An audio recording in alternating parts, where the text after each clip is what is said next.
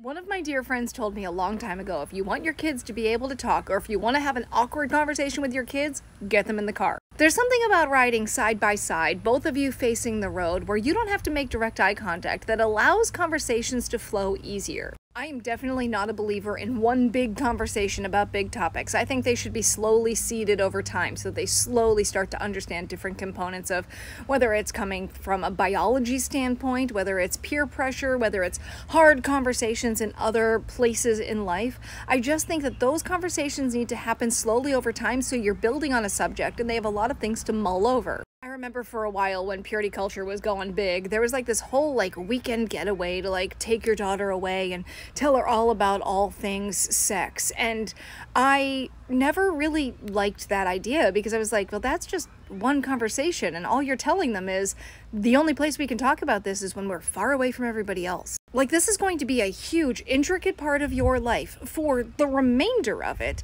So why are we just making this one weekend as opposed to a lifelong conversation and keeping the dialogue and the doors open, making sure that you're having those conversations, even though they may be somewhat awkward?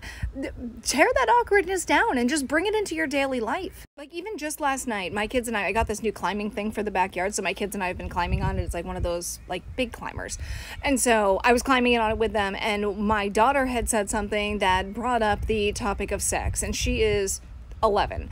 And so she understands some, but not all. And so I just threw out a few more facts than she knew. Her other sister was there, so she threw out a couple of things, and then we just discussed until the conversation died and then moved on to the next topic. So now she will take that, she will mull over it, she will think about it, and then she will spit back out something else later on. But other of my children are not going to just bring these kind of topics up naturally. So getting those children in a car where they just word vomit and then you are able to talk back and they're able to talk back, you unpack a lot more. One of my daughters was having a major struggle with friends, and it was definitely a difficult time. And we did not crack the shell on what was going on until we were in the car driving home and she broke down and we were able to start the unpacking of this. And the next day we were able to unpack a little bit more, and the next day a little bit more, and eventually she found a place of peace with it. All while knowing that she could very easily bring this up with me again if she has to unpack more or wants more advice on it. So if you have a child that doesn't want to open up very often, get them in the car and just drive.